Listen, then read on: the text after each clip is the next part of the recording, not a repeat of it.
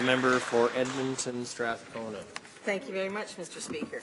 I'm rising, Mr. Speaker, to speak in support of Motion 497 on energy efficiency.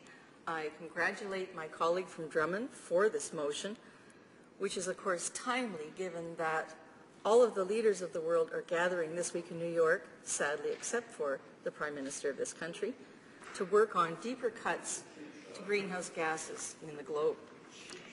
My colleague's motion calls for government implementation of an energy efficiency program to encourage homeowners, commercial building owners, and businesses to reduce their energy consumption in an effort to fight climate change, to reduce Canadians' energy bills, and to create jobs and stimulate the economy.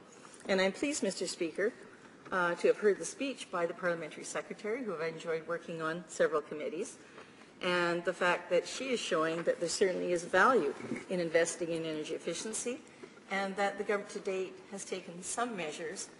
But as I would like to speak to, there is a lot more that the government has promised and they could do. The International Energy Agency has continued to call on governments around the world, including Canada, to take action on what they have identified as the two critical global crises. Those two crises, as identified by the International Energy Agency, are the demand for energy, which is growing in the world, and climate change. The International Energy Agency has issued a call to all nations to make more substantial investment in renewable power and energy efficiency to address both of those crises. In parallel to this, Canadian families are facing a record household debt at the same time as energy prices are rising, both for transportation, for homes, for farms, and for businesses. The sad thing is, ready measures are readily available. The technology exists. The initiatives and the interest in working on energy efficiency exists to address both of these. Among these are the concerted efforts to reduce energy use and demand, demand-side management.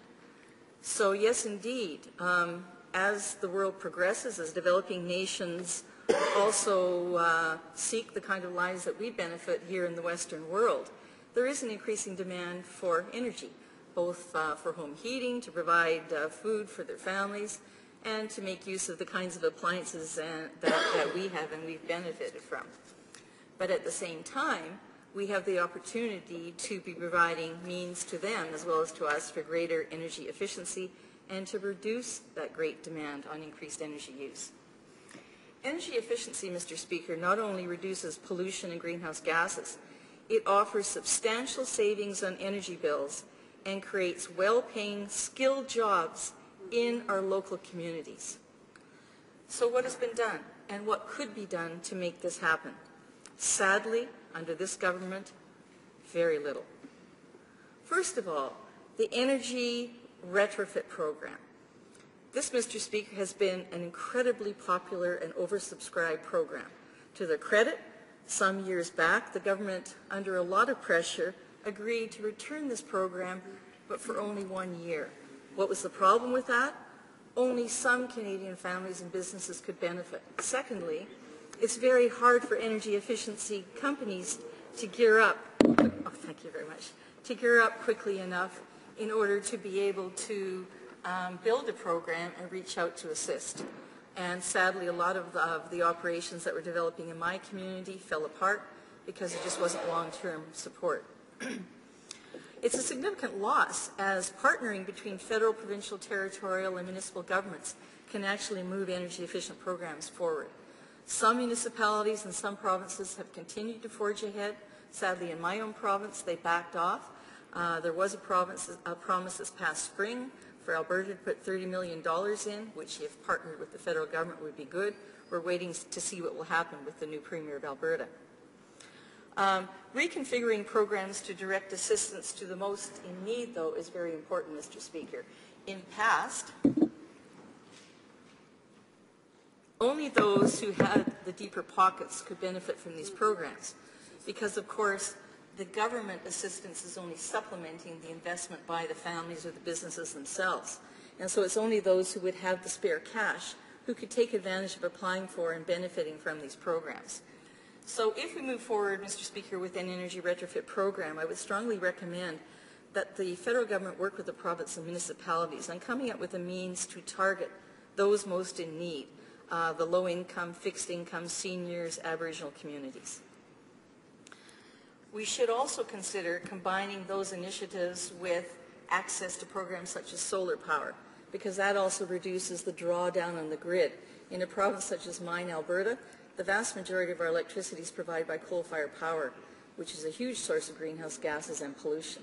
And by getting off the grid or feeding into the grid cleanly, we can actually partner in with energy efficiency.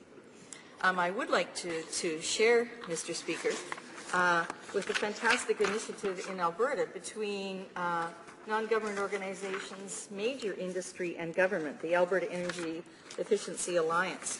And they have been promoting a major program which they think can significantly reduce greenhouse gases and also create employment.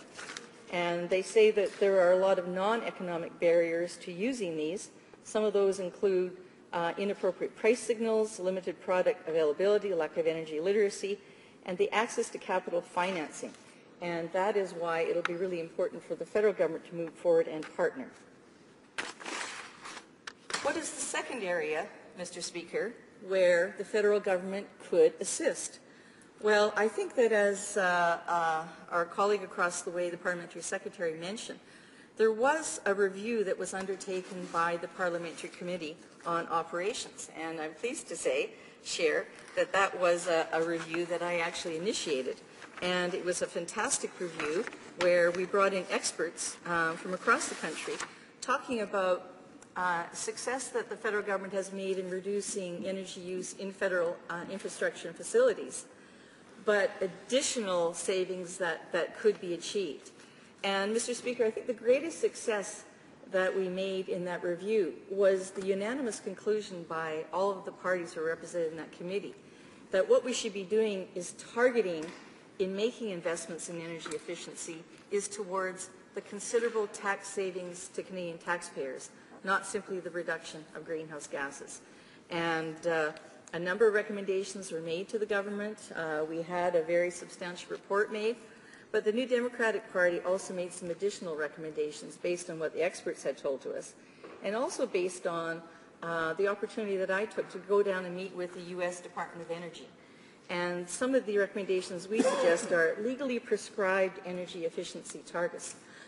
I noticed, Mr. Speaker, that the Parliamentary Secretary mentioned that a number of European nations have legally prescribed targets. So does the United States of America. We have a clean energy dialogue, a partnership with the United States, and I think it's time for Canada to move forward and adopt these kinds of prescriptive measures. We also recommended that there be interagency coordination, capacity building within the government sector, and dedicated budget allocations, and also a lot more attention to jobs and skill development. It may be noted that in a number of the government reports, they actually have undertaken that they are going to work towards identifying green jobs and what kind of skill development is needed and what kind of programs could support that. And unfortunately, we haven't seen any action on that. I would like to quote the former Minister of Natural Resources, Joe Oliver, speaking on the gains. I'm done? Remind the member, she can't reference her colleagues by their given names. Pardon me. Even though he is the former Minister of Natural Resources, he still is a minister of the place, and so I apologize. The former Minister of Natural Resources had stated on this issue that in a 5-year period, the Eco-Energy Retrofit Program, more than 640,000 homeowners benefited from that program. It's estimated that it triggered more than $8 billion in economic activity and created and protected thousands of jobs during a time of economic uncertainty. Well, as we know, across our country, we still have some regions that are facing a lot of unemployment. And so the value of this particular sector, energy efficiency, whether they are working on retrofitting government facilities or they're retrofitting small businesses or homeowners, it allows for our young skilled workers to stay in their own community and benefit from employment and support their families. So on federal infrastructure, there we are. The number one conclusion I think it's fair to say that our committee made was this is a way to save taxpayer dollars.